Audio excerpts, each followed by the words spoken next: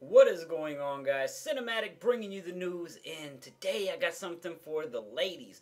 Ladies, if you need your toes sucked, be sure to stop by Walmart because is a man in Walmart that will suck your toes. Basically, basically, this lady says she went to Walmart. She got some big ass feet too. She got some big ass feet, and a man approached her when she was sitting down to look for shoes and said that he was studying to be a podiatrist, blah, blah, blah, which is basically a foot doctor.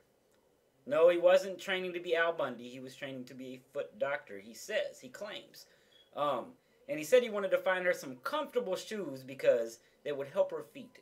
Um, Evidently, the man said he was going to get a pair of shoes. Came back, asked her to move her feet around a couple different positions, and he snapped pictures and then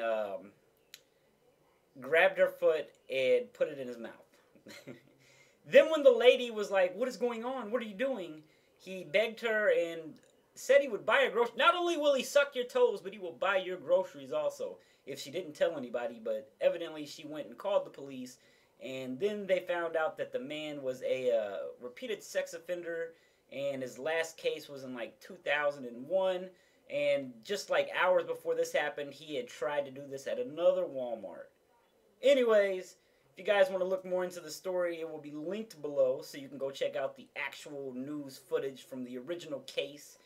And that's about all I have at this moment. If you enjoyed the video, please drop a like, drop a comment. I always like to hear you guys' thoughts on it. Is it good? Is it bad? Am I a horrible commentator? I don't know. But leave me some comments. You can stroke me off or you can tell me how bad I am. I don't even care. I'm out. Peace.